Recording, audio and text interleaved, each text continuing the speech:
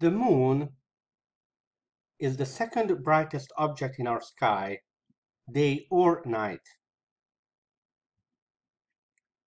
We observe it change phases, move against the sky from day to day, even cause eclipses.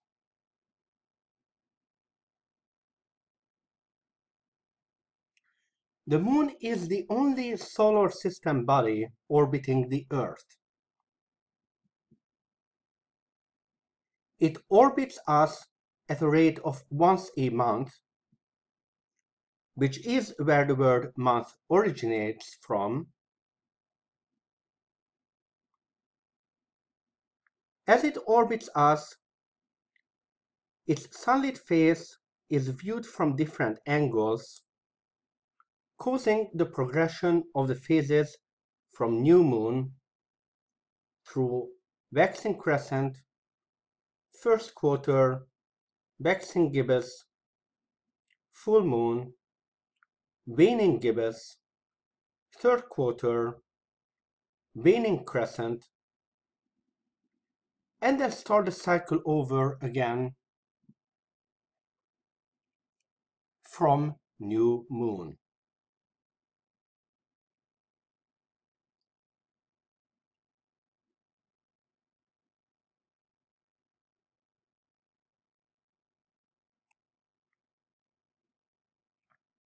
To simulate the view from the ground,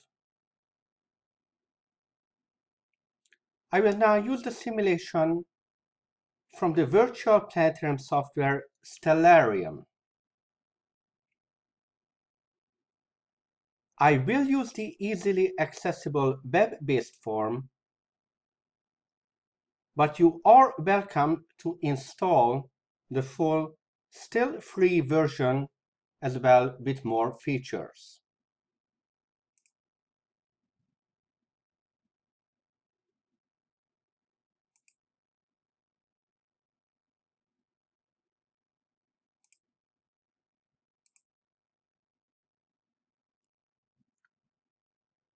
To be able to view the moon in this simulation, first, make sure to set your location.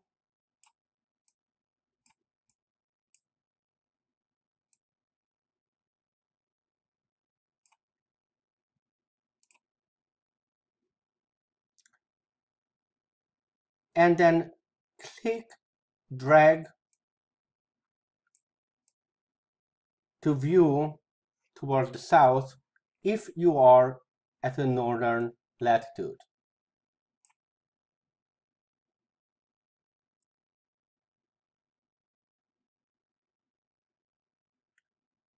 Use the time options in the lower right-hand corner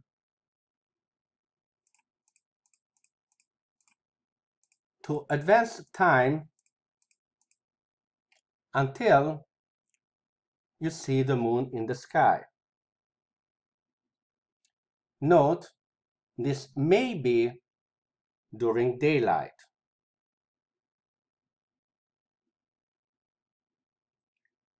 You can use the plus and minus buttons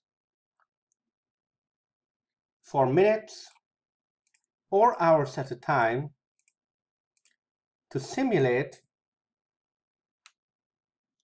how the sky with the moon with it seems to revolve around us because the Earth is rotating.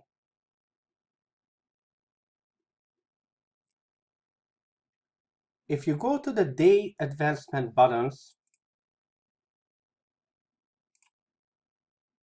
notice that the phase of the moon progressed and the time that it sets each time is about an hour later.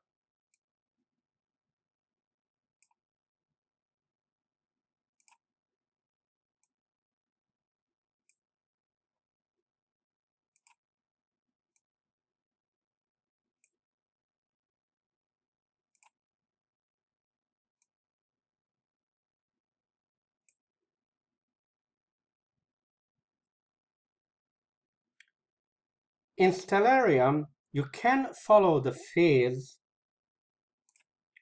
and location of the moon by clicking on it, selecting center, and you can zoom in for a closer look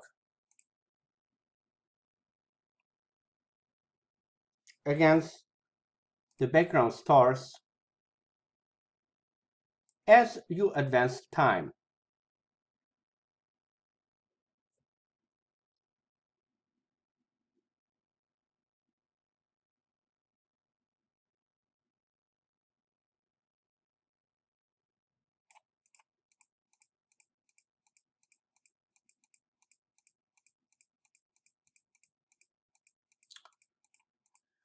Note that due to the particular nature of the software giving you the view from the ground, there will be some glitches that make it appear as if the moon seems to be rotating back and forth.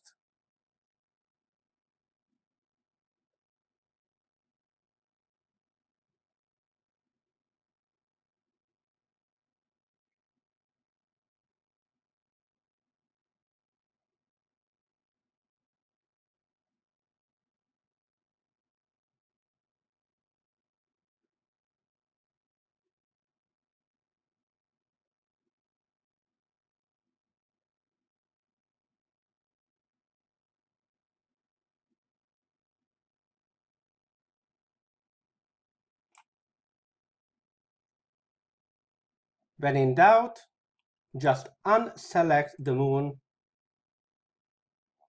and advance time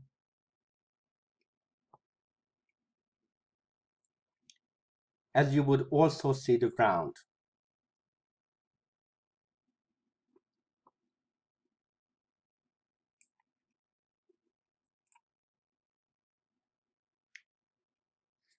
If you select Azimuthal grid,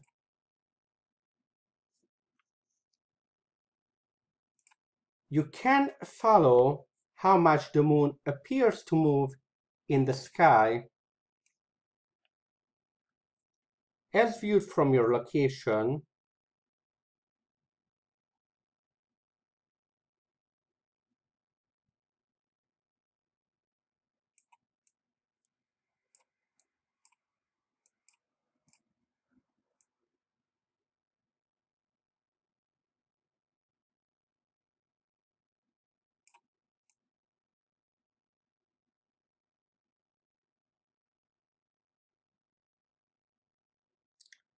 and see how long a time from your location does it take for a moonset.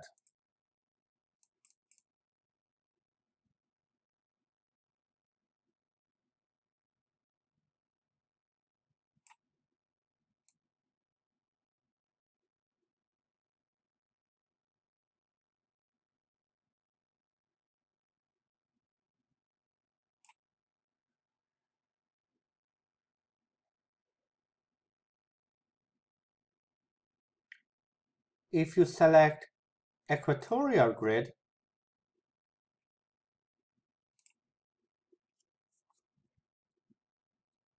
you can follow the motion of the moon relative to background stars.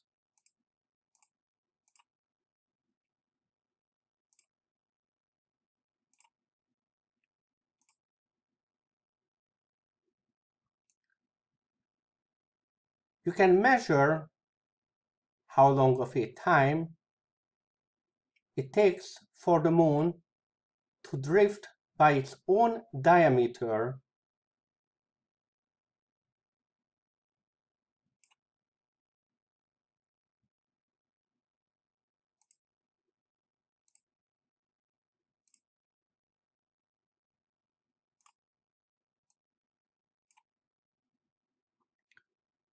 or how much it moves relative to those background stars each day.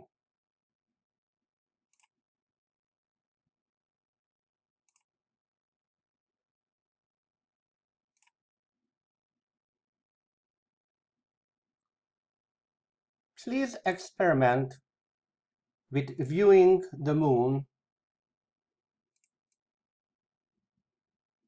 through many cycles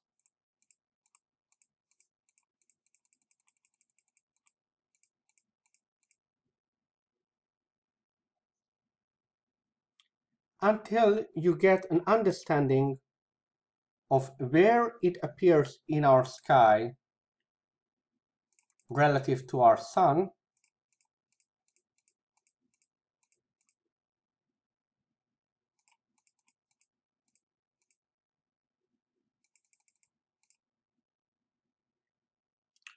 what phase it is in,